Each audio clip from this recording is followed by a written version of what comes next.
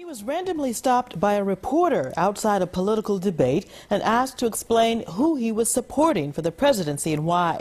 Musician Derrick Ashong's answer was so impressive that the video was posted on YouTube and at last count has well over 700,000 hits. We'll talk to Derrick about his music and his message. Though he and his band are now based in California, Derrick has ties to Boston. Here's reporter-producer Sangeeta Lee.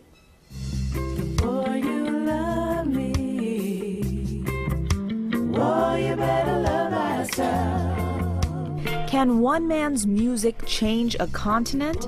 That's the mission of 32-year-old Derrick Ashong. Beautiful. Oh, you better love thyself.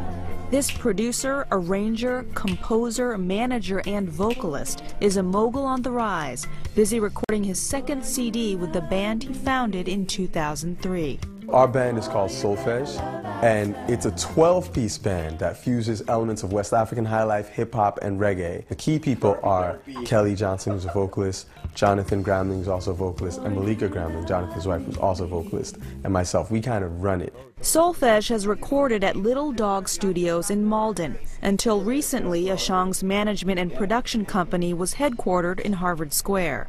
But his life and work have roots all over the world. A Harvard graduate, Ashong is a New York native by way of Ghana. The aim of his music, he says, is to uplift young people in Africa and the African diaspora. When I look on TV, I see stories of my homelands, and it's like death, destruction, warfare, violence, the worst things on the planet. But when I go home, I see a lot more than that. And I want others to have a window into what I see. Ashong has an international network of filmmakers and musicians who spread the Solfege sound and message. Their music videos are seen in 50 countries. Sound and image will influence your action. So in African traditions, music has typically been something that goes beyond entertainment. It's part of the oral tradition. It teaches us who we are and what we stand for.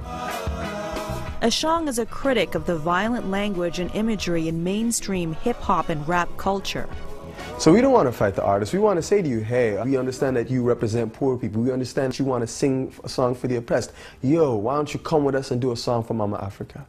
Bring all your flavor, all your vibes, your energy, your fire to something that we can all believe in. That fire and energy extends to SMT, the Sweet Mother Tour. It's an annual global conference for artists, entrepreneurs, technologists, public health educators, and activists. That's not the solution. The solution is to start presenting things that reflect what we want to say. The underlying premise of the work that we do at SMT is that no society can develop without an understanding of its own worth. We believe that the arts, popular culture, can be a tool for teaching people the value in their own culture and in bringing them to the global table as peers and not as peons. It's an intense life for the Solfege crew, who say their potential is limitless.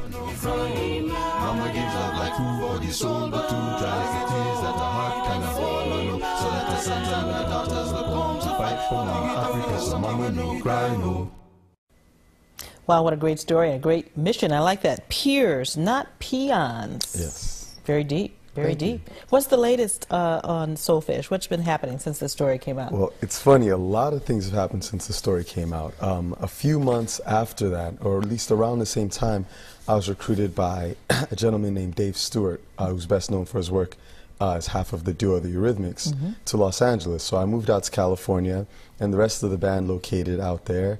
We just got signed to a record label, and we are releasing a new record in the fall. Oh, wow. Yeah, Congratulations. Yeah, it's been really cool. Now, when you were out in California, you attended a rally and were interviewed by this reporter, and then this whole other thing blossomed. Tell us how that YouTube phenomenon got started. It's been quite a trip. I went to this Obama-Clinton debate, and I wasn't even supposed to be there. A friend of mine invited me to go, and I was like, no, I want to go home and watch the debate where I can hear it, because there's going to be a lot of noise. But I figured it's history in the making, so I went.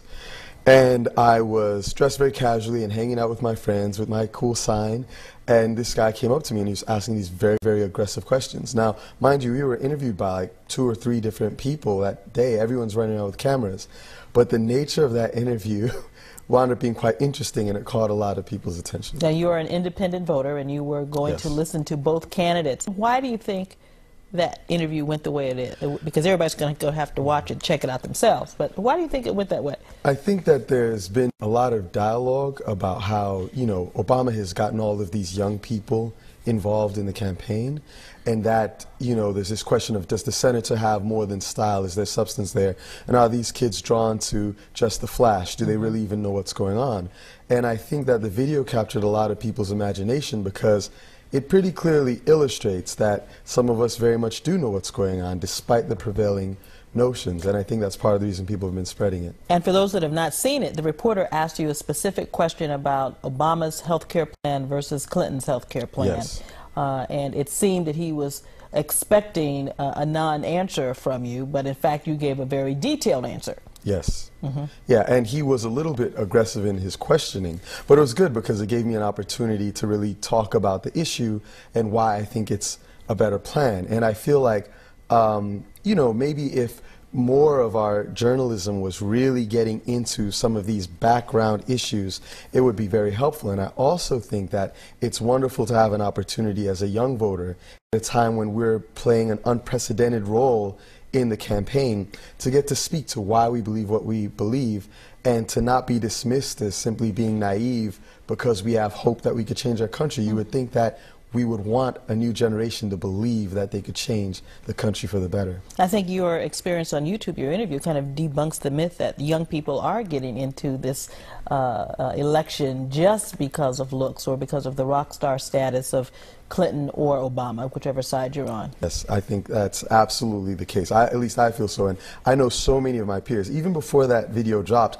I'd sent an email to everyone I knew saying, hey, I've just contributed to a campaign for the first time in my life. This is why I think you should too. And I'm going to do the best I can to support my candidate. And I got all these responses back saying, yeah, we already contributed. That's a good thing that you're on board.